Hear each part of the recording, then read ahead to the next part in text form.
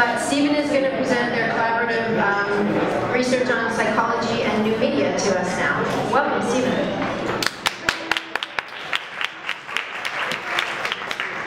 Thank you very much, and thanks for everyone for coming out, and thank you to the organizers of Curiosity Collider, and Teresa in particular for inviting me. The work I'm going to talk about tonight is actually work that's a few years old, but I thought it was particularly relevant for this particular event, because it involved basically a collaboration between a new media artist, my friend Carlos, who is now a professor at the University of Kansas, and myself. My training and background is in psychology and the neurosciences. And the work that we embarked on was largely based on Carlos's reading initially of some papers by Gordon Pask dating back to 1959. Gordon Pask was a very famous cyberneticist, and he was very interested in so-called self-organizing electrochemical systems for a brief period of time in his life. He jumped back and forth between many different topics during the course of his lifespan. Very, very prolific writer, and worked at many different universities. He was from England. So what Gordon Pask did back in the 1950s was he developed what he called was an organic computer. And this was at a time when the rise of the digital computer hadn't yet peaked. And he was exploring other means of computation. So in particular, he was interested in analog computation. And so what you're seeing here is a picture from one of his papers of what he called dendritic growth within basically a bath of ferrous sulfate, which is basically a bath of iron salts. And what happens when you apply a mild electrical current through such a bath, you put one electrode on one side of the bath and one electrode on the other side of the bath, you start to get growth of things that are very similar to what Rob and Laura Lee actually presented, diffusion-limited aggregation. What was also interesting about what he reported was that he could actually train the system based on inputs. That is, if he basically decided a specific current would reward the system, then the system would grow, and it was selective in terms of where it would grow to. So this immediately interested me when Carlos told me about this. At the time, we were both working in the same laboratory at Simon Fraser University in Surrey. I was doing a postdoc there. He was working on his PhD thesis. And we then embarked on trying to replicate Gordon Pask's work, initially just trying to get growth within a medium, and basically to explore the potential of Paskian-like systems. We wanted to look at the computational possibilities of natural processes and also reestablish a dialogue related to cybernetics, mainstream neuroscience, and the arts. And also investigate alternative models of electronic arts practice. So I'll show you basically a video of our very first experiment, which is basically me messing around with hydrochloric acid in my home, which I don't recommend to anyone. But this is a solution of hydrochloric acid and tin chloride. Okay, and we continue to work with tin chloride for the rest of our experiments, but we abandoned hydrochloric acid pretty quick. So this is a time lapse. It's actually 10 times speed, and what we're doing here is just simply passing electrical current, mild electrical current. I think it was 200 millivolts through this bath.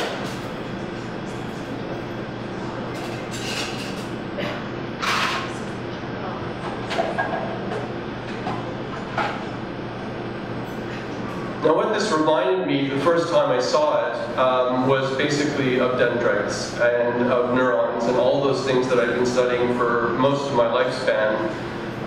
And specifically this growth process, the growth processes reminded me a lot of work done by Donald Hebb, which I will talk about in a moment. Okay, so that was the first experiment.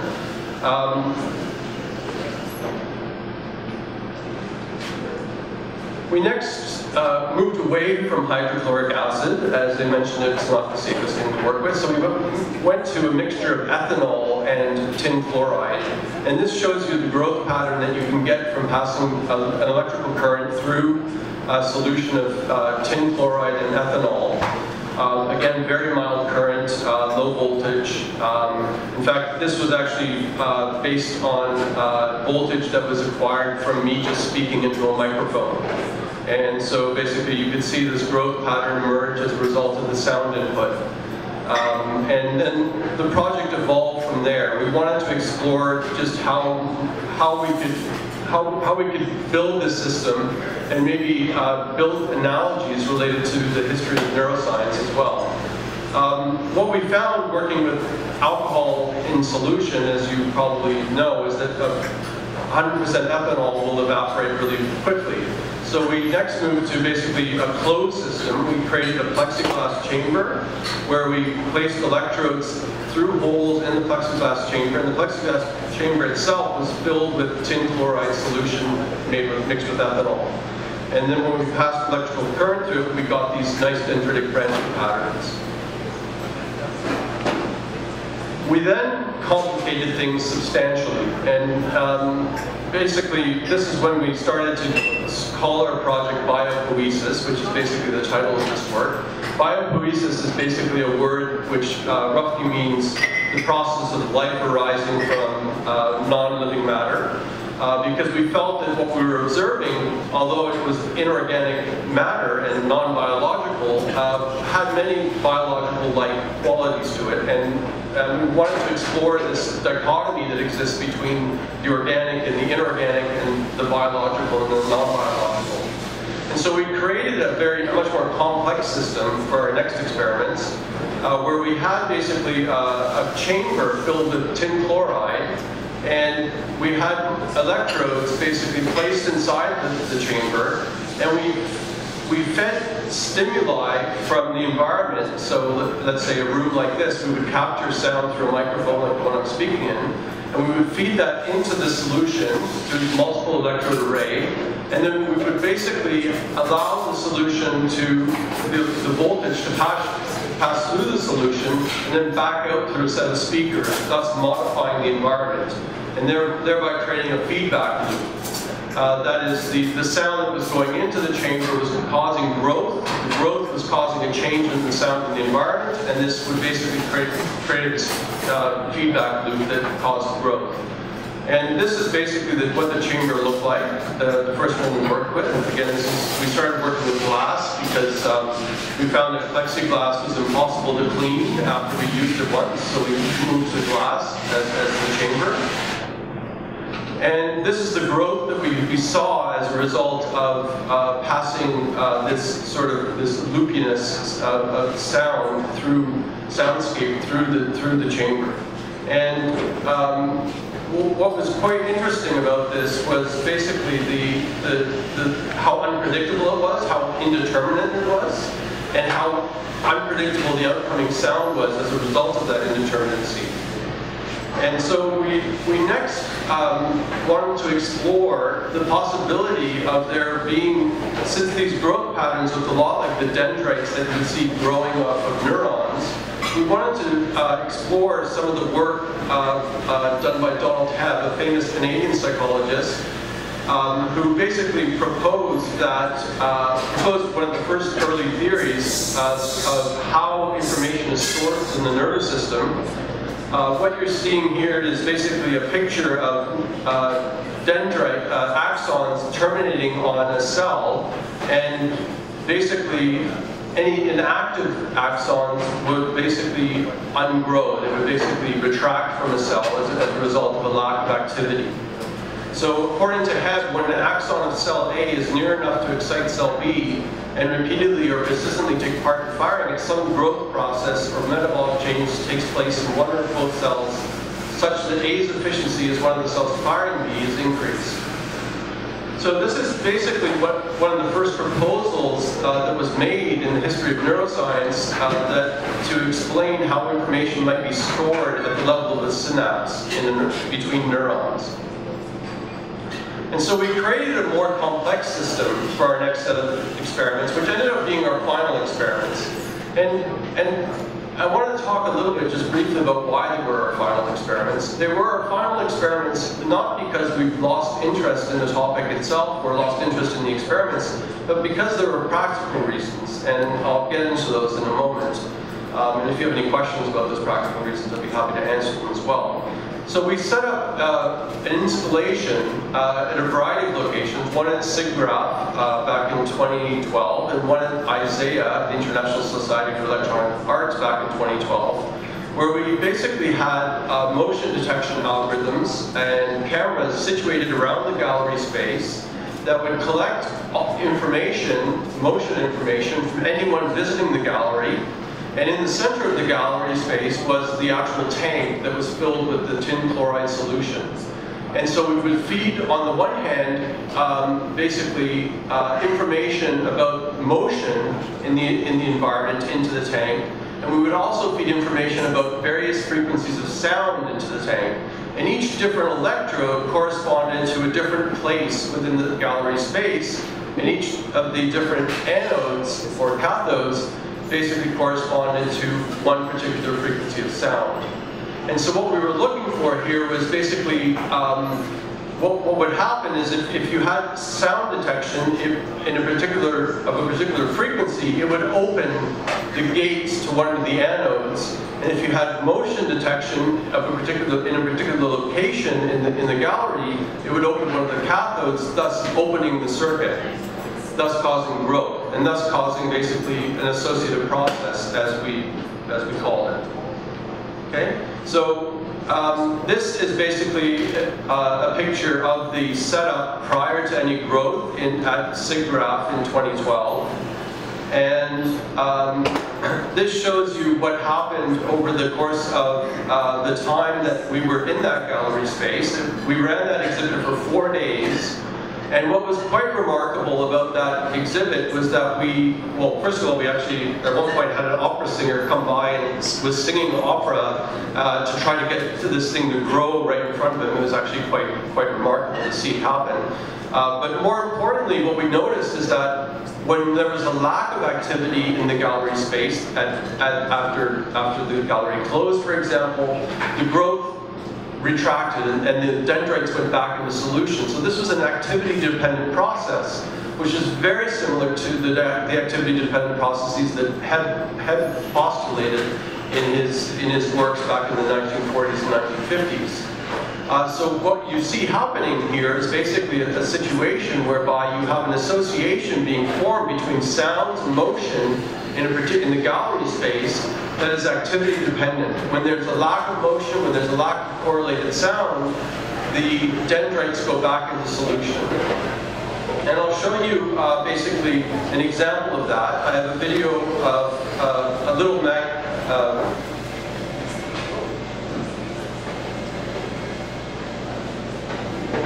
So this basically will show you the growth from one of the associations that's being formed between one of the electrodes and the two electrodes. And this is time lapse, so this basically shows you what's happening over the course of 1 day. Okay? Now, that's interesting in itself, but what I wanted to show you was the actual activity dependency of this. So basically, this shows you another video where we see growth, but we also see the growth disappear. We see dendritic growth basically disappear and then reappear in different locations as a function of what is going on in the gallery space. So you'll see that some of these branches will just basically go back into solution, like right here this is disappearing, it's going back into solution, and then later forming again, okay, as there's more sound and motion in the gallery space. Now the reason we lost interest in this, or so to speak lost interest in this, was more of a practical reason. Ethanol is a solvent, as you know, that is, it's basically very good at dissolving salts, and that was why we used it to dissolve the tin chloride. It's also very good at dissolving glue. And so the chambers that we made, which were made out of glass, were held together by various glues. And so over the course of 3 to 4 days, we found ourselves constantly having to re-glue and reseal this chamber. Otherwise, we were losing alcohol and we would come back in the morning, there'd be alcohol spilling out on the floor. So it was not a very practical installation piece. And it took a lot of work for us to maintain it. And so we kind of lost hope of pursuing it. And recently I've been just staring at this chamber, which sits in my office now, and dying to renew this project. And the way I see to renew this project is to actually create a chamber that is completely sealed. That is, it's maybe a solid piece of acrylic that has electrodes going in and has a sealed containment of tin chloride solution.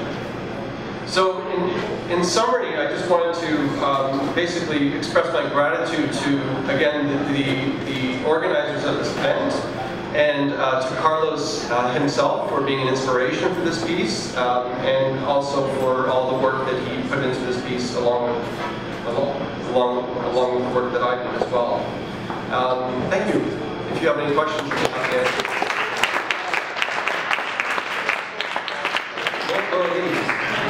Steve, you could just maybe, I'm just thinking here, that it's cylinder flowing so glass is very appealing to me as opposed to acrylic, because with tin chloride solution, when it creates the dendrites, they basically stick the static to the surface of acrylic, and they're very difficult to remove.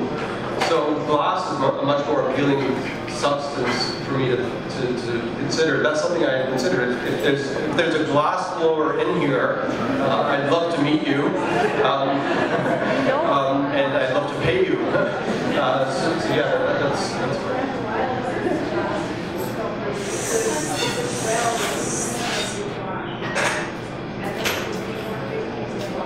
Yeah, so the suggestion there was to actually speak to some glass blowers down in Granville Island. That's a very good suggestion. There was a glass blower presented as maybe one of the last curiosity.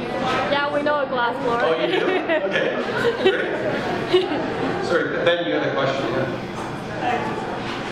Struggling a bit to figure out what the mapping would be from a single branching structure, and then wondering whether the direction atlas for the growth or the direction growth. So the question was, what is the mapping between the input signals and the nature of the growth? Well, the growth was in a direction. So basically, if you looked at the actual piece, if you saw an association forming, you would see growth between one anode and another cathode. So if there was association between a particular frequency of sound and a particular location in the gallery space, you would see longer dendritic spines going in that direction.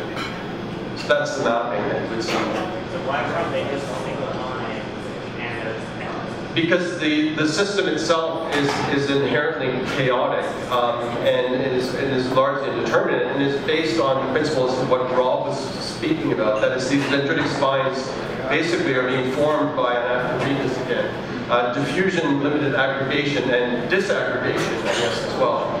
Yeah. Yes?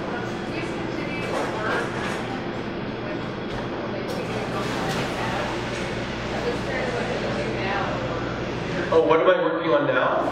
So we left this behind and we started getting very interested in microbial fuel cells. So that's actually a project that we've been working on, and we actually presented on last summer at an event that Laura Lee helped organize. It was part of Isaiah, yeah. But two summers ago, I guess, yeah, 2015.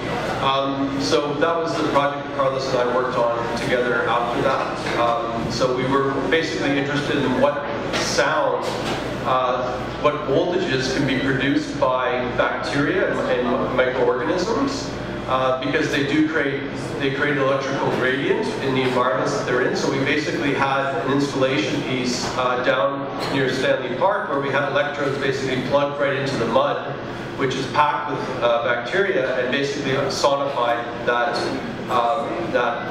the microbacterial activity in the mud. Is there anywhere on the network that Yes, I believe that Carlos posted the audio for that on the tprime.org website, and I think you have it. If you Google oscillations, local board, there's a section. I don't even know. No, I haven't posted this. Sorry. Yeah. The soundtrack is really interesting. The bacteria creates this like amazing. This is undulating sound. Yeah, I don't know how to describe it. It's otherworldly. Yeah. We can share on our Facebook page. Okay. Yeah. Sounds good. I just talked to the geologists. I know it's nice to see it myself, but those dendrites aren't they forming geological formations too? You can find the agates, you know, the fern agates. So I'm just wondering, you should talk to geologists because I know it's about pressures on Yeah. everything, but it's one of these like just a little theoretical thing. So the question was basically whether I'd spoken to any geologists, because dendritic formations also occur within rock formations as well as they occur within neurons and astrocytes and glial cells. And no, I haven't. Yeah. It'd be very interesting to do that.